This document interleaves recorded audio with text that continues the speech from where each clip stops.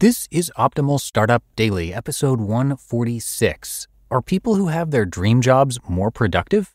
By Laura Stack of theproductivitypro.com.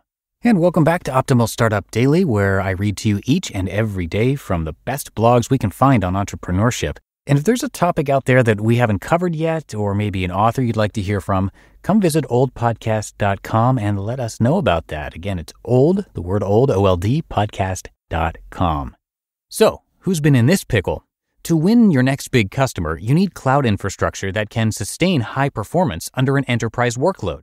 But without that big customer, enterprise cloud is priced out of reach. Not anymore. Oracle for Startups delivers enterprise cloud at a startup price tag, with free cloud credits and 70% off industry-leading cloud services to help you reel in the big fish, confidently.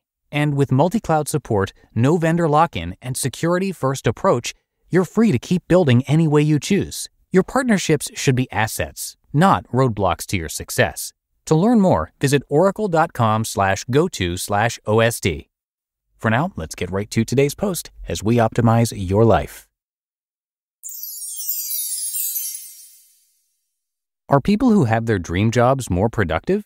By Laura Stack of theproductivitypro.com. Do productive people always have their dream jobs? No.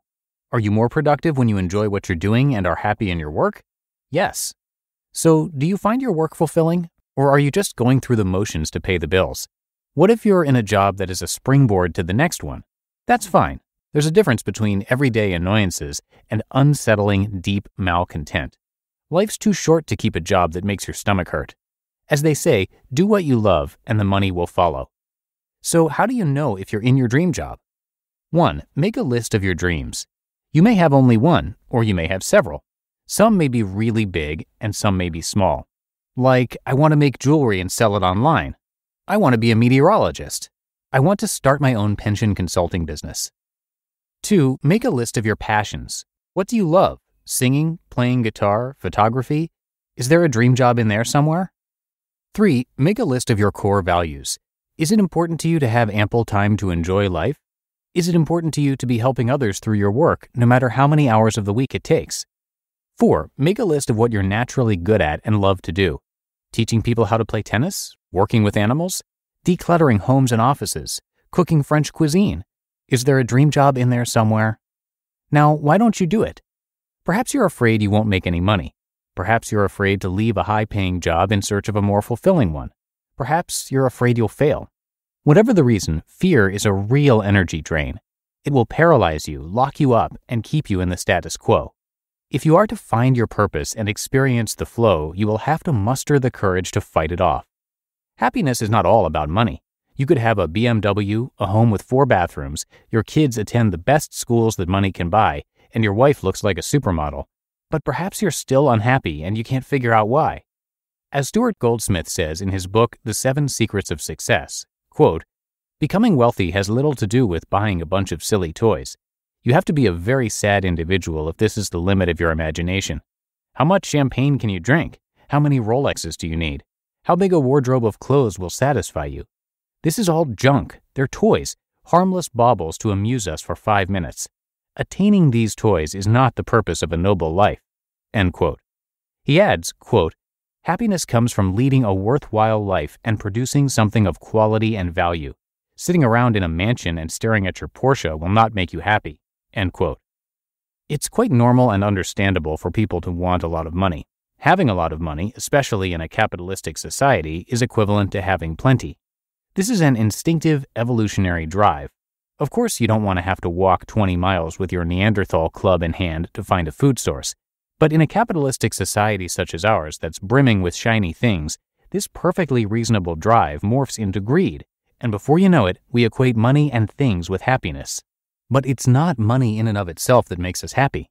It's the freedom that money provides that opens a big, wide door to the land of happiness.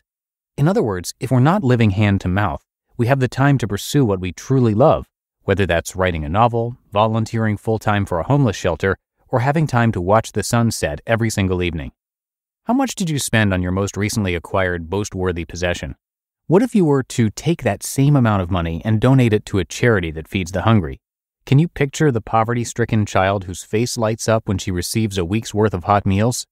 Which brings you more happiness, the possession or the child with a full stomach? How do you like to make the world a better place? Helping people overcome illness, working with the mentally handicapped, teaching people how to exercise. If I looked at the way you spend your time, would I be able to tell what's important in your life? The majority of people spend far too much time working and not enough time with their loved ones. Then they arrive home and have no energy left to devote to their spouse or children. They take the day's problems out on the people they love, the entire reason they're working in the first place. You say your family is important to you. Can people tell you value them by the way you spend your time? You say your significant other is the most important thing in the world. How much time have you spent spending time with them versus spending time working? You say your spirituality is important, but how much time do you spend praying, reading, meditating, attending services, volunteering, or whatever reflects your beliefs? Is it merely an outside facade? Say and do the same thing. Be congruent, or just stop saying it and be yourself. To be in alignment with your values, what you say and what you do should be the same. Bottom line, adjust your career and your life balance so your time reflects what matters to you most. Put some metrics on your priorities. Companies measure their results, and you should measure yours. Spending time with my family is my greatest pleasure in life. Work is just my hobby. I only want to be out of town 5 nights per month. I want to eat dinner at home 25 days per month. I want to take 6 weeks of vacation each year. I work no more than 45 hours per week, although I could easily work 100. Keeping track of my behavior each month makes me accountable. I know immediately whether my schedule is meshing with my priorities and my values. These figures are in front of me as a constant reminder of what I'm trying to accomplish with my life. Assess how you're spending your time. What are you doing with it? Watching TV? Flipping through magazines? What would you rather be doing? What are your metrics going to be? What do you want your epitaph to say? He had a well-mowed lawn? There wasn't one speck of dust in her house? His Porsche was really shiny. Do, don't dream. You just listened to the post titled, "Are People Who Have Their Dream Jobs More Productive?" by Laura Stack of theproductivitypro.com. And thank you to Gusto. If you're running a startup, you're going to want to hear this. We've been using Gusto for years now and have no plans to change payroll providers. Gusto wasn't just built for small businesses, it was built for the people behind them. Their online payroll is so easy to use. Gusto can automatically calculate paychecks and file all your payroll taxes, which means you have more time to run your business. Plus, Gusto does way more than payroll. Gusto helps with time tracking, health insurance, 401ks, onboarding, commuter benefits, offer letters, access to HR experts. You get the idea. It's super easy to set up and get started, and 3 out of 4 customers say they run payroll in 10 minutes or less, our Optimal Living Daily team included. And if you're moving from another provider, they can transfer all your data for you. It's no surprise 94% of customers are likely to recommend Gusto. And here's the best part. Because you're a listener, you get 3 months totally free. All you have to do is go to gusto.com/OSD. Again, that's gusto.com/OSD, and I am telling you, you're going to love Gusto. Get started today. gusto.com/OSD.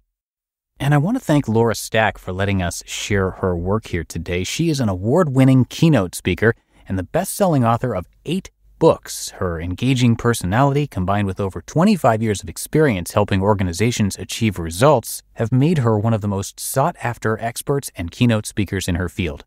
And we actually feature her work frequently on Optimal Living Daily, since that show covers primarily productivity, so you can hear more from her there as well. And Laura's been featured in the New York Times, USA Today, the Wall Street Journal, Entrepreneur, and Forbes magazine, and has been a spokesperson for Microsoft, Danone, 3M, Office Depot, Xerox, and more. And there is so much to learn from her, so much great content. Just come by theproductivitypro.com for a lot more. She has her videos, books, store, newsletter, and blog all right there for you. Again, that's theproductivitypro.com. And thanks again to Laura for letting us share her work. But I think that does it for today. I thank you so much for being a subscriber and being here with me each and every day. Hope you're well, hope you're having a great week, and I'll see you back here tomorrow where your optimal life awaits.